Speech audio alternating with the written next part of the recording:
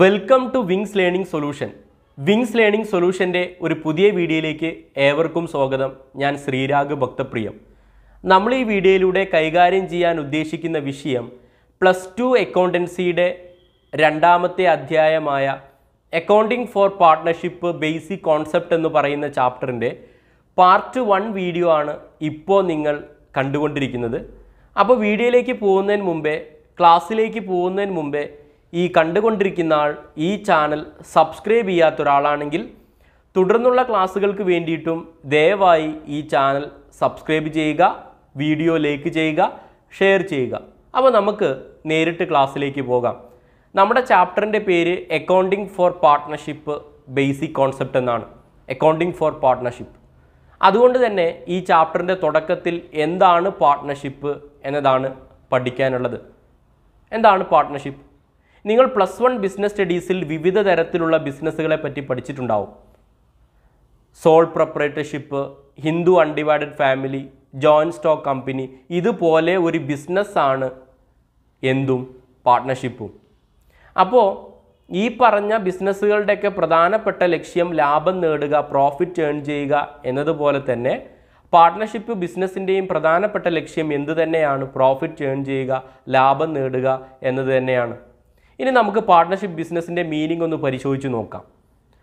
Partnership is A voluntary association of 2 or more persons. Partnership is A voluntary association of 2 or more persons. രണ്ടോ അതിലധികമോ ആളുകൾ കൂടിച്ചേർന്ന് അവരുടെ സ്വയ താല്പര്യപ്രകാരം തുടങ്ങുന്ന ഒരു ബിസിനസ്സാണ് എന്ത്? പാർട്ട്ണർഷിപ്പ്. രണ്ടോ അതിലധികമോ ആളുകൾ കൂടിച്ചേർന്ന് അവരുടെ സ്വയം താല്പര്യപ്രകാരം തുടങ്ങുന്ന ഒരു ബിസിനസ്സാണ്, ഒരു സംരംഭമാണ് എന്ത്? Partnership business. അപ്പോൾ ഈ പാർട്ട്ണർഷിപ്പ് ബിസിനസ്സിൻ്റെ മീനിങ് പരിശോധിച്ച് നോക്കിയപ്പോൾ നിങ്ങൾക്കൊരു കാര്യം മനസ്സിലാക്കാൻ സാധിച്ചിട്ടുണ്ടാവും. പാർട്ട്ണർഷിപ്പ് ബിസിനസ് തുടങ്ങാൻ മിനിമം 2 ആൾക്കാർ വേണം എന്നതാണ്. അപ്പോൾ ഇങ്ങനെ രണ്ടോ അതിലധികമോ ആളുകൾ കൂടിച്ചേർന്ന് അവരുടെ സ്വയ താല്പര്യപ്രകാരം തുടങ്ങുന്ന ഒരു സംരംഭമാണ്, ഒരു ബിസിനസ്സാണെന്ത്? Partnership business. The members in the partnership are called partners. Partnership ബിസിനസ്സിലുള്ള അംഗങ്ങളെ, മെമ്പേഴ്സിനെ നമ്മൾ വിളിക്കുന്ന പേരാണ് പാർട്ട്നേഴ്സ്. പാർട്ട്ണർഷിപ്പ് ബിസിനസ്സിലുള്ള അംഗങ്ങളെ നമ്മൾ പാർട്ട്നേഴ്സ് എന്നാണ് വിളിക്കുന്നത്. ഉദാഹരണം, എയും ബിയും സിയും ചേർന്ന് ABC ലിമിറ്റഡ് എന്ന് പറയുന്ന പാർട്ട്ണർഷിപ്പ് ബിസിനസ് ആരംഭിച്ചു. എയും ബിയും സിയും ചേർന്നിട്ട് ABC ലിമിറ്റഡ് എന്ന് പറയുന്ന പാർട്ട്ണർഷിപ്പ് ബിസിനസ് ആരംഭിച്ചു. അപ്പോൾ ABC ലിമിറ്റഡ് എന്ന് പറയുന്ന പാർട്ട്ണർഷിപ്പ് ബിസിനസ്സിലെ പാർട്ട്നേഴ്സ് ആരൊക്കെയാണ്? എയും ബിയും സിയുമാണ്. അതുപോലെ തന്നെ നിങ്ങൾ ഓർത്തിരിക്കേണ്ട മറ്റൊരു കാര്യമാണ്, ഇന്ത്യയിൽ പാർട്ട്ണർഷിപ്പ് ബിസിനസ്സുകളൊക്കെ രൂപീകരിക്കുന്നത് ഒരു ആക്ടിൻ്റെ കീഴിലാണ്. ഇന്ത്യയിലുള്ള പാർട്ട്ണർഷിപ്പ് ബിസിനസ്സുകളൊക്കെ ഫോം ചെയ്യുന്നത് ഒരു നിയമത്തിന് കീഴിലാണ്, ഒരു ആക്ടിൻ്റെ കീഴിലാണ്. ആ ആക്റ്റാണ് Indian partnership act 1932, Indian partnership act 1932. ഇന്ത്യയിലുള്ള പാർട്ട്ണർഷിപ്പ് ബിസിനസ്സുകളൊക്കെ ഫോം ചെയ്യുന്നത്, രൂപീകരിക്കുന്നത്, രജിസ്റ്റർ ചെയ്യുന്നതൊക്കെ ഈ ഒരു നിയമത്തിൻ്റെ കീഴിലാണ് വരിക. ഇന്ത്യൻ പാർട്ട്ണർഷിപ്പ് ആക്ട് 1932 ഓർത്ത് വയ്ക്കുക, 1 മാർക്കിന് ചോദിക്കാൻ സാധ്യതയുണ്ട്. അപ്പോൾ ഇത്രയും കാര്യങ്ങളാണ് നിങ്ങൾ മീനിങ് ഓഫ് പാർട്ട്ണർഷിപ്പ് എന്ന് പറയുന്ന ടോപ്പിക്കിൽ പഠിക്കേണ്ടത്. ഇനി നമ്മൾ പഠിക്കാൻ പോകുന്നത് ഫീച്ചേഴ്സ് ഓഫ് പാർട്ട്ണർഷിപ്പ്. പാർട്ട്ണർഷിപ്പ് ബിസിനസ്സിൻ്റെ പ്രത്യേകതകളെ പറ്റിയിട്ടാണ്, സവിശേഷതകളെ പറ്റിയിട്ടാണ് ഇനി നമ്മൾ പഠിക്കാൻ പോകുന്നത്. പാർട്ട്ണർഷിപ്പ് ബിസിനസ്സിൻ്റെ പ്രത്യേകതകളെ പറ്റി ഞാൻ ചർച്ച ചെയ്യുമ്പോൾ നിങ്ങൾക്ക് പാർട്ട്ണർഷിപ്പ് ബിസിനസ്സിനെ പറ്റി ഇതിനേക്കാൾ കൂടുതൽ ധാരണ കിട്ടും. പാർട്ട്ണർഷിപ്പ് ബിസിനസ്സിൻ്റെ പ്രധാനപ്പെട്ട 7 പ്രത്യേകതകളെ പറ്റിയിട്ടാണ് നമ്മൾ ഇന്നത്തെ വീഡിയോയിൽ ചർച്ച ചെയ്യാൻ പോകുന്നത്. ഒന്നാമത്തെ എന്താണ്? Number of persons. Number of person എന്ന് പറയുന്ന ഫീച്ചർ കൊണ്ട് ഉദ്ദേശിക്കുന്നത് പാർട്ട്ണർഷിപ്പ് ബിസിനസ് തുടങ്ങാൻ മിനിമം എത്ര ആൾക്കാർ പറ്റും, മിനിമം എത്ര ആൾക്കാർ വേണം, മാക്സിമം എത്ര ആൾക്കാരെ പറ്റും എന്നാണ് നമ്പർ ഓഫ് പേഴ്സൺസ് എന്ന് പറയുന്ന സവിശേഷത കൊണ്ട് ഉദ്ദേശിക്കുന്നത്. ഒരു പാർട്ട്ണർഷിപ്പ് ബിസിനസ് തുടങ്ങാൻ മിനിമം എത്ര ആൾക്കാർ വേണം, മാക്സിമം എത്ര പാർട്ട്നേഴ്സിനെ പറ്റും എന്നതാണ് നമ്പർ ഓഫ് പേഴ്സൺസ് കൊണ്ട് ഉദ്ദേശിക്കുന്നത്. ഒരു പാർട്ട്ണർഷിപ്പ് ബിസിനസ് തുടങ്ങാൻ മിനിമം 2 പാർട്ട്നേഴ്സാണ്, 2 ആളുകളാണ് വേണ്ടത്. മാക്സിമം 10 ആൾക്കാരാണ് പറ്റുന്നത്. ഒരു പാർട്ട്ണർഷിപ്പ് ബിസിനസ് തുടങ്ങാൻ മിനിമം 2 ആൾക്കാരും മാക്സിമം 10 ആൾക്കാരാണ് വേണ്ടത്. ഇനി അതാണ് ഒന്നാമത്തെ സവിശേഷതയാണ് നമ്പർ ഓഫ് പേഴ്സൺസ് കൊണ്ട് ഉദ്ദേശിക്കുന്നത്. ഇനി രണ്ടാമത്തെ ഫീച്ചർ എന്താണ്? Agreement or deed. പാർട്ട്ണർഷിപ്പ് ബിസിനസ്സൊക്കെ തുടങ്ങുന്നത് ഒരു എഗ്രിമെൻറ്റിൻ്റെ അടിസ്ഥാനത്തിലാണ്, ഒരു കരാറിൻ്റെ അടിസ്ഥാനത്തിലാണ്.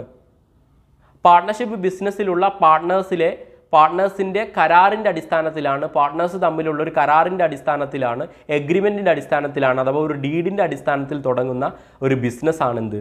Partnership business. അപ്പോൾ പാർട്ട്ണർഷിപ്പ് ബിസിനസ് ഒരു കരാറിൻ്റെ അടിസ്ഥാനത്തിൽ തുടങ്ങുന്ന ഒരു ബിസിനസ്സാണ്. The agreement may be oral or return. ആ കരാർ എന്തായിരിക്കാം? ഓറൽ ആയിരിക്കാം, വാക്കാൽ മുഖേനയുള്ളതായിരിക്കാം, അല്ലെങ്കിൽ റിട്ടേൺ എഴുതപ്പെട്ടതായിരിക്കാം. ഇങ്ങനെ വാക്കാൽ മുഖേനയോ അല്ലെങ്കിൽ എഴുതപ്പെട്ട കരാറിൻ്റെയോ അടിസ്ഥാനത്തിൽ തുടങ്ങുന്ന ഒരു ബിസിനസ്സാണ് എന്ത്? പാർട്ട്ണർഷിപ്പ്. അപ്പോൾ അതാണ് ഇതിൻ്റെ രണ്ടാമത്തെ പ്രത്യേകത. ഇനി മൂന്നാമത്തെ എന്താണ്? ബിസിനസ്. നമ്മൾ നേരത്തെ പറഞ്ഞു, സോൾ പ്രൊപ്പറേറ്റർഷിപ്പിനെ പോലെ, ഹിന്ദു അൺഡിവൈഡഡ് ഫാമിലിയെ പോലെ, ജോയിൻറ്റ് സ്റ്റോക്ക് കമ്പനിയെ പോലെ ഒരു ബിസിനസ്സാണ് എന്തും? പാർട്ട്ണർഷിപ്പും. ഈ സ്ഥാപനങ്ങളുടെയൊക്കെ, ഈ ബിസിനസ്സിൻ്റെയൊക്കെ പ്രധാനപ്പെട്ട ലക്ഷ്യം ലാഭം നേടുക, പ്രോഫിറ്റ് ഏൺ ചെയ്യുക എന്നതുപോലെ തന്നെയാണ് പാർട്ട്ണർഷിപ്പ് ബിസിനസ്സിൻ്റെയും പ്രധാനപ്പെട്ട ലക്ഷ്യം എന്ത് തന്നെയാണ്? പ്രോഫിറ്റ് ഏൺ ചെയ്യുക, ലാഭം നേടുക എന്നതാണ് പാർട്ട്ണർഷിപ്പ് ബിസിനസ്സിൻ്റെയും പ്രധാനപ്പെട്ട ലക്ഷ്യം. അതാണ് ബിസിനസ് എന്ന് പറയുന്ന ഫീച്ചർ കൊണ്ട് ഉദ്ദേശിക്കുന്നത്. ഇനി നാലാമത്തെ സവിശേഷത എന്താണ്? Sharing of profit or loss. ലാഭവും നഷ്ടം വീതിക്കുന്നത് എങ്ങനെയാണ്? നമ്മൾ പറഞ്ഞു പാർട്ട്ണർഷിപ്പ് ബിസിനസ്സിൽ മിനിമം 2 ആൾക്കാരുണ്ടാവും. അപ്പോൾ ഇങ്ങനെ ഈ പാർട്ട്ണർഷിപ്പ് ബിസിനസ്സിലുള്ള പാർട്ട്നേഴ്സ് തമ്മിൽ ലാഭം നഷ്ടം വീതിക്കുന്നത് എങ്ങനെയാണെന്നാണ് ഇവിടെ ഉദ്ദേശിക്കുന്നത്. ഒരു എഗ്രീഡ് റേഷ്യോ, ഒരു നിശ്ചിത അനുപാതത്തിലാണ്. ഉദാഹരണം 2:1, 2:1, 2 പാർട്ട്ണറാണെങ്കിൽ 2:1. അപ്പോൾ ഇങ്ങനെ ഇതുപോലുള്ള ഒരു നിശ്ചിത അനുപാതത്തിലാണ് പാർട്ട്ണർഷിപ്പിലെ പാർട്ട്നേഴ്സ് തമ്മിൽ ലാഭവും നഷ്ടം വീതിക്കുന്നത്. പ്രത്യേക അനുപാതം, ലാഭവും നഷ്ടം വീതിക്കാൻ പ്രത്യേക റേഷ്യോ, അനുപാതം ഒന്നും ഇല്ലെങ്കിൽ ഒരു പാർട്ട്ണർഷിപ്പ് ബിസിനസ്സിലെ പാർട്ട്നേഴ്സ് തമ്മിൽ ലാഭം നഷ്ടം വീതിക്കുന്നത് ഈക്വൽ ആയിട്ടായിരിക്കും, തുല്യമായിട്ടായിരിക്കും ലാഭം നഷ്ടം വീതിക്കുക, ഒരു എഗ്രീഡ് റേഷ്യോ, നിശ്ചിത അനുപാതം ഇല്ലെങ്കിൽ. അപ്പോൾ ഇങ്ങനെ ഒരു പാർട്ട്ണർഷിപ്പ് ബിസിനസ്സിലെ പാർട്ട്നേഴ്സ് തമ്മിൽ ലാഭവും നഷ്ടം വീതിക്കുന്നത് ഒരു എഗ്രീഡ് റേഷ്യോ, ഒരു നിശ്ചിത അനുപാതത്തിലാണ് എന്നതാണ് sharing of profit or loss എന്ന് പറയുന്ന നാലാമത്തെ ഫീച്ചർ കൊണ്ട് ഉദ്ദേശിക്കുന്നത്. അഞ്ചാമത്തെ എന്താണ്? Utmost good faith. ഒരു പാർട്ട്ണർഷിപ്പ് ബിസിനസ്സിലുള്ള എല്ലാ പാർട്ട്നേഴ്സും അങ്ങോട്ടും ഇങ്ങോട്ടും വിശ്വാസ്യത പുലർത്തിയിരിക്കും. ഒരു പാർട്ട്ണർഷിപ്പ് ബിസിനസ്സിലെ എല്ലാ പാർട്ട്നേഴ്സും അങ്ങോട്ടും ഇങ്ങോട്ടും വിശ്വാസ്യത പുലർത്തിയിരിക്കും. അതാണ് അറ്റ്മോസ്റ്റ് ഗുഡ് ഫെയ്ത്ത് എന്ന് പറയുന്ന സവിശേഷത കൊണ്ട് ഉദ്ദേശിക്കുന്നത്. ഇനി ആറാമത്തെ സവിശേഷത എന്താണ്? Unlimited liability. പാർട്ട്ണർഷിപ്പ് ബിസിനസ്സിലുള്ള എല്ലാ പാർട്ട്നേഴ്സിൻ്റെയും ബാധ്യതകൾ, ലാബിലിറ്റി എന്താണ്? അൺലിമിറ്റഡ് ആണ്. അതുകൊണ്ട് ഉദ്ദേശിക്കുന്നത് എന്താണ്? ഒരു പാർട്ട്ണർഷിപ്പ് ബിസിനസ്സിന് സംഭവിക്കുന്ന എല്ലാ ബാധ്യതകൾക്കും, എല്ലാ നഷ്ടങ്ങൾക്കും ആരാണ് ഉത്തരവാദി? ആരാണ് പൂർണ്ണ ഉത്തരവാദി? പാർട്ട്നേഴ്സാണ് പൂർണ്ണ ഉത്തരവാദി. പാർട്ട്ണർഷിപ്പ് ബിസിനസ്സിൻ്റെ എല്ലാ ബാധ്യതകൾക്കും പൂർണ്ണ ഉത്തരവാദി പാർട്ട്നേഴ്സാണ്. അതുകൊണ്ടാണ് പാർട്ട്നേഴ്സിൻ്റെ ലാബിലിറ്റി, ബാധ്യതകൾ അൺലിമിറ്റഡ് ആണ് എന്ന് പറയുന്നത്. അതാണ് ആറാമത്തെ സവിശേഷത. ഇനി ഏഴാമത്തെ പ്രത്യേകത എന്താണ്? ഏഴാമത്തെ ഫീച്ചർ എന്താണ്? Business carried on by all or any of them acting four all. Partnership business ഒന്നല്ലെങ്കിൽ എല്ലാ പാർട്ട്നേഴ്സും നോക്കി നടത്തും, അല്ലെങ്കിൽ ഏതെങ്കിലും ഒരു പാർട്ട്ണർ മറ്റുള്ള പാർട്ട്നേഴ്സിൻ്റെ റോളും കൂടി എടുത്തിട്ട് ആ പാർട്ട്ണർഷിപ്പ് ബിസിനസ് നോക്കി നടത്തും. പാർട്ട്ണർഷിപ്പ് ബിസിനസ് ഒന്നല്ലെങ്കിൽ എല്ലാ പാർട്ട്നേഴ്സും നോക്കി നടത്തും, അല്ലെങ്കിൽ ഒരു പാർട്ട്ണർ മറ്റുള്ള പാർട്ട്ണറുടെ റോളൊക്കെ എടുത്തിട്ട് നോക്കി നടത്തും. ഒരു ഉദാഹരണം, നേരത്തെ പറഞ്ഞ ഉദാഹരണം തന്നെ എടുക്കുക. ABC എന്ന് പറയുന്ന എയും ബിയും സിയും ചേർന്നിട്ട് ABC ലിമിറ്റഡ് എന്ന് പറയുന്ന പാർട്ട്ണർഷിപ്പ് ബിസിനസ് ആരംഭിച്ചു. നാട്ടിലാണ് ആരംഭിച്ചത്. എയും ബിയും സിയും നാട്ടിലുണ്ടാവുന്ന സമയത്ത് എയും ബിയും സിയും ചേർന്നിട്ട് ആ പാർട്ട്ണർഷിപ്പ് ബിസിനസ് നോക്കി നടത്തും. അതാണ് ബിസിനസ് ക്യാരീഡ് ഓൺ ബൈ ആൾ. ഇനി ബിയും സിയും വിദേശത്തേക്ക് പോവാണ്.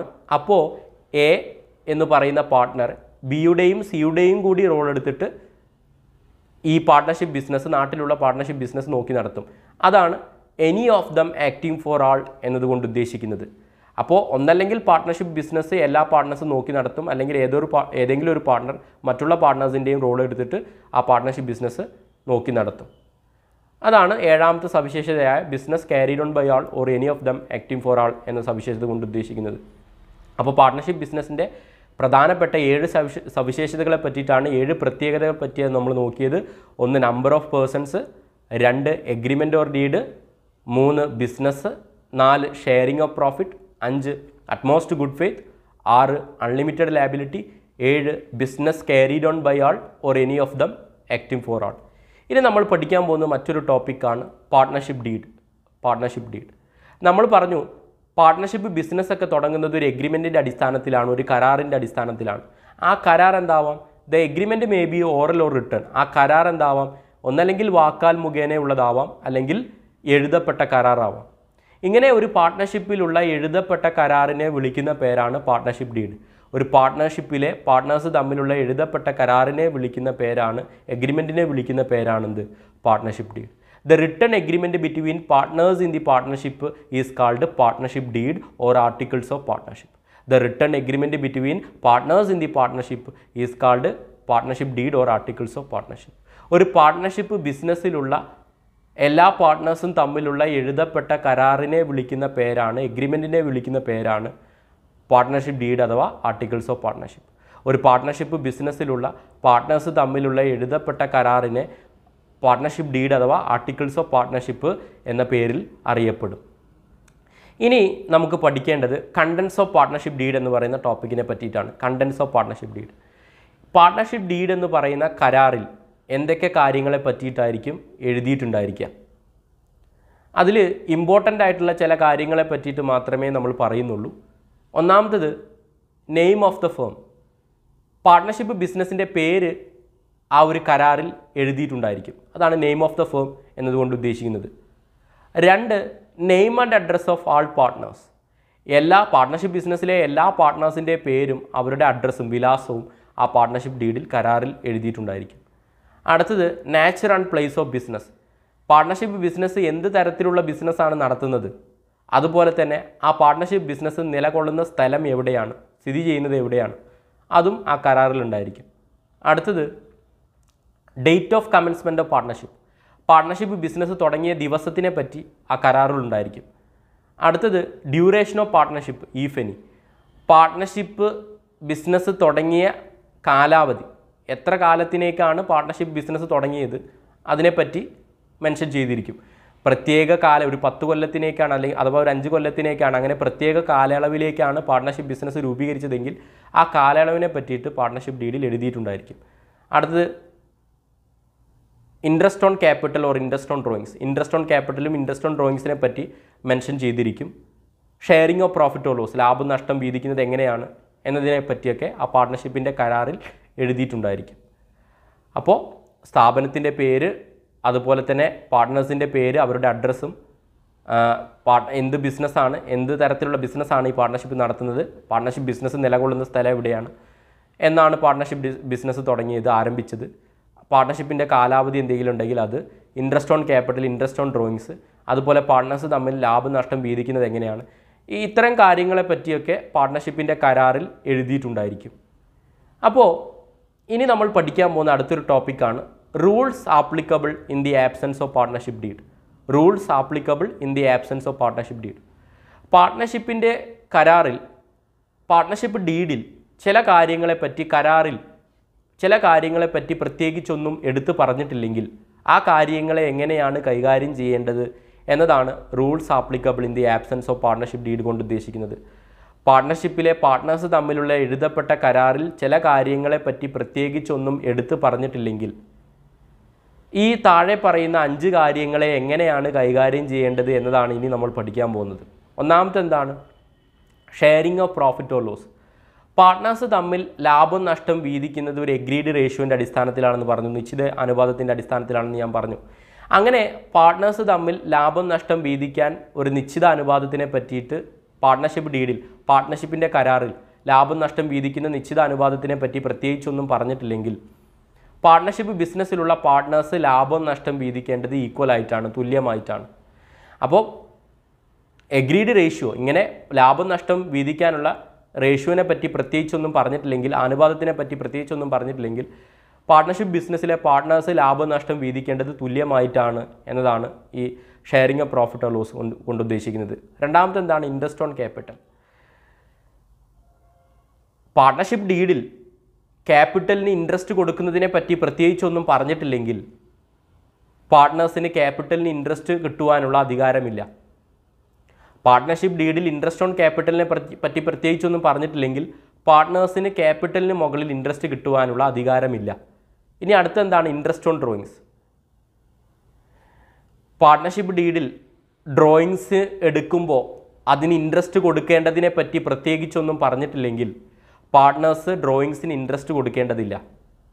ഇൻട്രസ്റ്റ് ഓൺ ഡ്രോയിങ്സിനെ പറ്റി പാർട്ട്ണർഷിപ്പ് ഡീഡിൽ പ്രത്യേകിച്ചൊന്നും പറഞ്ഞിട്ടില്ലെങ്കിൽ പാർട്ട്നേഴ്സിന് ഡ്രോയിങ്സ് എടുക്കുന്ന തുകയ്ക്ക് ഇൻട്രസ്റ്റ് കൊടുക്കേണ്ടതില്ല. അടുത്തെന്താണ് interest on loan. ചില പാർട്ട്നേഴ്സ് ക്യാപിറ്റലിന് പുറമെ പാർട്ട്ണർഷിപ്പ് ബിസിനസ്സിലേക്ക് ഫണ്ട് ആവശ്യമായി വരുമ്പോൾ ക്യാപിറ്റലിന് പുറമെ ലോണായി കുറച്ച് തുക പാർട്ട്ണർഷിപ്പ് ബിസിനസ്സിലേക്ക് കൊണ്ടുവരും. ക്യാപിറ്റലിന് പുറമെ പാർട്ട്ണർഷിപ്പ് ബിസിനസ്സിലേക്ക് ചില പാർട്ട്നേഴ്സ് ലോണായി കുറച്ച് തുക കൊണ്ടുവരും.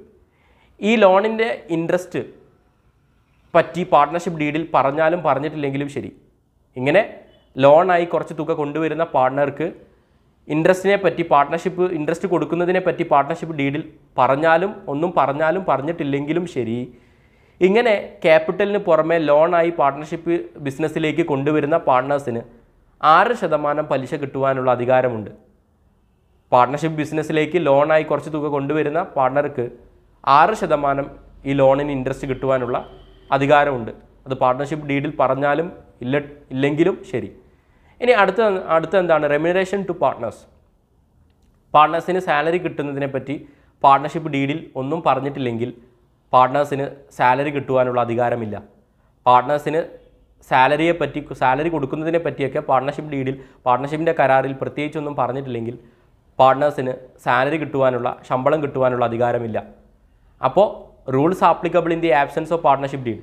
പാർട്ട്ണർഷിപ്പ് ഡീഡിൽ ചില കാര്യങ്ങളെപ്പറ്റി പ്രത്യേകിച്ചൊന്നും പറഞ്ഞിട്ടില്ലെങ്കിൽ ഈ 5 കാര്യങ്ങൾ എങ്ങനെയാണ് ട്രീറ്റ് ചെയ്യേണ്ടത് എന്നാണ് നമ്മൾ നോക്കിയത്.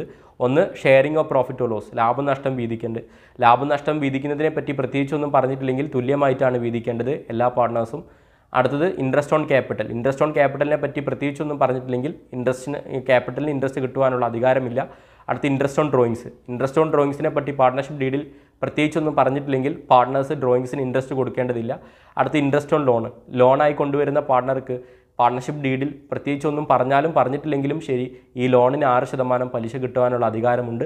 അടുത്തത് റെമ്യൂണറേഷൻ ടു പാർട്ട്നേഴ്സ്. പാർട്ട്നേഴ്സിന് സാലറി കൊടുക്കുന്നതിനെ പറ്റി പാർട്ട്ണർഷിപ്പ് ഡീഡിൽ പ്രത്യേകിച്ചൊന്നും പറഞ്ഞിട്ടില്ലെങ്കിൽ പാർട്ട്നേഴ്സിന് സാലറി കൊടുക്കേണ്ടതില്ല, റെമ്യൂണറേഷൻ കൊടുക്കേണ്ടതില്ല. അപ്പോൾ ഇത്രയും കാര്യങ്ങളാണ് നമ്മൾ ഇന്നത്തെ വീഡിയോയിൽ ചർച്ച ചെയ്യാൻ ഉദ്ദേശിച്ചത്. നിങ്ങൾക്കിതൊക്കെ മനസ്സിലായിട്ടുണ്ടാവുമെന്ന് വിചാരിക്കുന്നു. അടുത്തൊരു വീഡിയോയുമായി പിന്നീട് കാണാം. Thank you.